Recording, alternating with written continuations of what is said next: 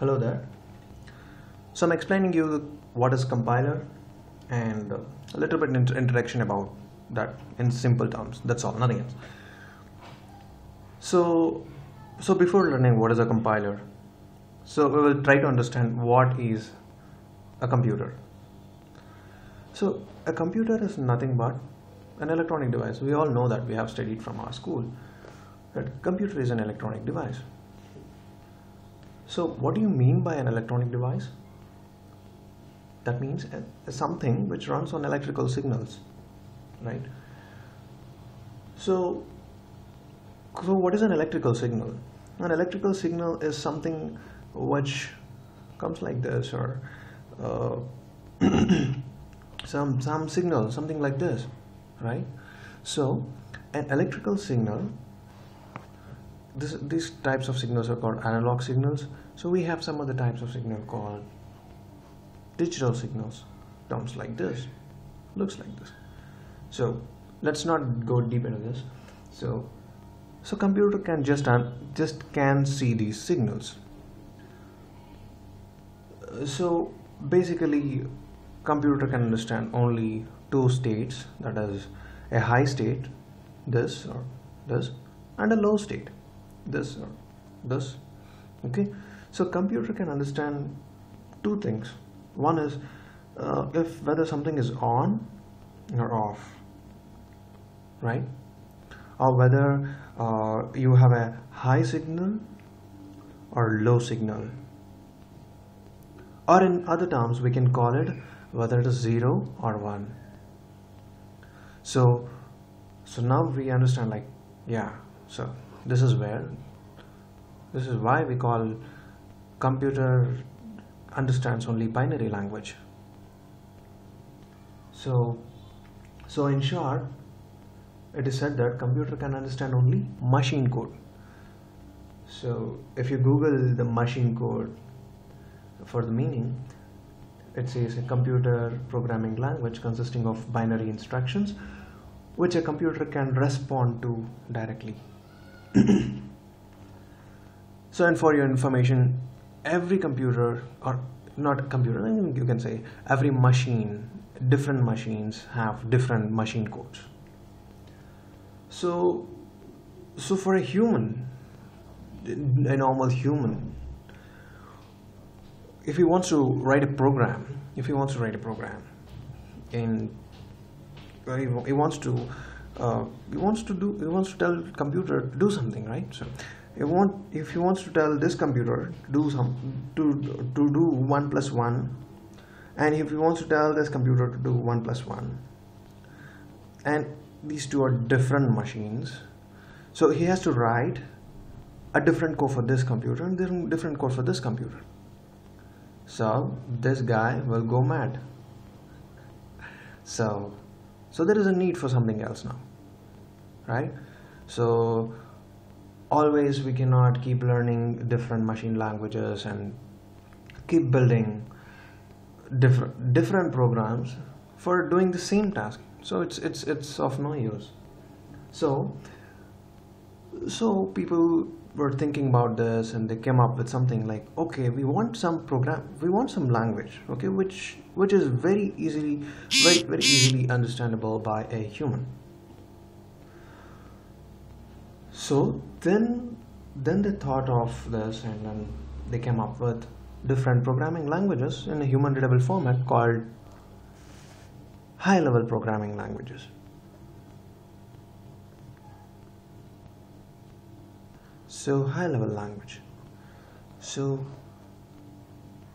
okay, now they have thought of something called a high-level language, but computer understands only this, that is machine language, right? So we want someone in between to convert this high-level language to machine language. So here we get our hero, compiler. So this guy sitting in between, he reads this high-level language and converts it into machine level language. So So this is how the compiler came into existence. So we can say a compiler translates or compiles a programming language program written in a high level programming language that is suitable for human programmers into the low level machine language that is required by computers. So why did they do all these things? Like, yeah, I explained you in the beginning. So okay, this guy is going this guy will go mad, right? So what are the real advantages of having a high level language? Or like, we can program the way we think, right? Normally when you think of a solution, right, 1 plus 1, we humans tend to think in a human way, right? We cannot think in a different way. So we tend to think like humans, and if we do something in a human thinkable format, right? So that will be very easy.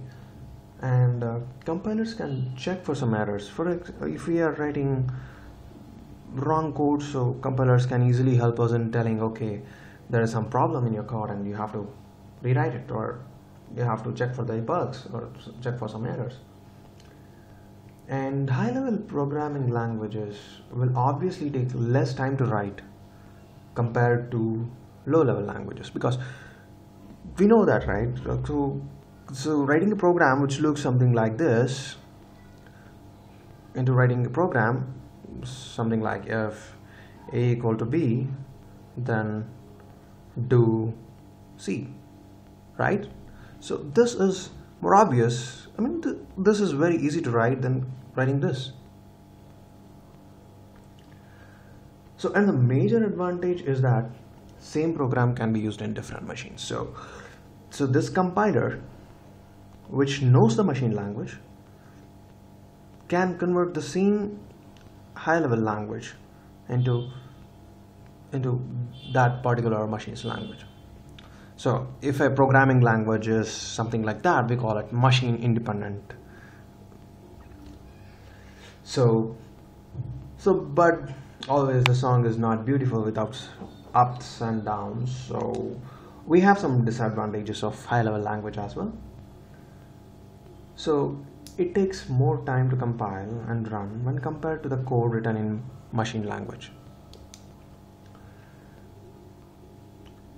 So if we are writing any critical applications, if you're writing a code for heart surgery, or if you're writing a code for landing an airplane, which is time critical, so it is better to go for a machine code. So instead of writing it in your code and changing it to machine code, so it takes time where you have time, where your time is very critical, where you have to finish the tasks in half a second, milliseconds. So it's better to go and write something in machine code. Or we have alternative low-level languages, which takes really less time when compared to the high-level languages. So a low-level language is something which looks like this: move r1 comma 5 and move r2 comma 6 and add r1 r2. So this is a low-level language. So what it does is, like, there are registers in computers. So you just move the value 5 into the register 1 and value 6 into the register 2, and then you're telling the computer to add these values. So these are some low-level languages. So just don't worry about all that things. So just have this. So just think what computer can understand and what humans can understand. So there is a gap between what computer can understand and what human can understand. So we want something to fill the gap and to make a bridge over there. So we use a compiler. So that is that simple. And compiler design is an awesome subject. You're going to love it. Thank you. Have a nice day. Smile always. Oh, this guy did not smile. Yeah. Bye bye.